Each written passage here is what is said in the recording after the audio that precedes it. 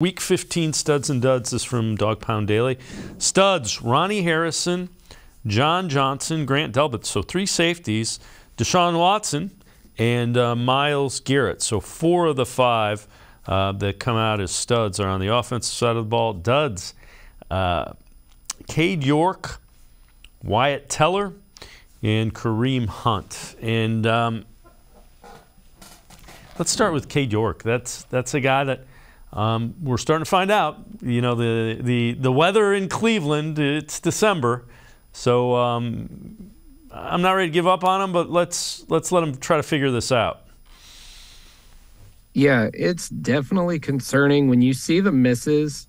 They're starting to be really bad, like some really bad shanks out of York, and that's not good. You know, there was the theory a couple weeks ago that it was the holder's fault, but I think Jay Feely said that he's watching York specifically, and it's whatever he's doing, like his trajectory, the way his foot plants, like there's issues there with York. I'm not ready to give up on him either because we've seen him make some unbelievable kicks, but the misses are really bad, and I think that's very alarming. I would wonder if they're going to bring competition in for him this offseason. I think it's a must. I was shocked they didn't during the offseason, but yeah, that's quite alarming what he's been putting together lately.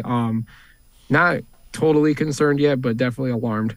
Yeah, and again, it's got to get fixed. They sunk a lot into him to get the results that they're getting. The safety room, that's another one when you look forward. They don't really have a guy that plays free safety, and that is a need. Yeah, definitely. I've been saying it for a couple weeks on the podcast that I thought they haven't had a true free safety since Demarius Randall back in 2018. You know, John Johnson and Grant Delpit have been playing out of position when they play in that role. I don't think John Johnson will be here next season. Grant Delpit's going into a contract year, so that's definitely going to be interesting to see how they approach the safety room this offseason. Ronnie Harrison's also a free agent, but they've been playing well the last couple weeks. But, yeah, they definitely need to make some changes in there.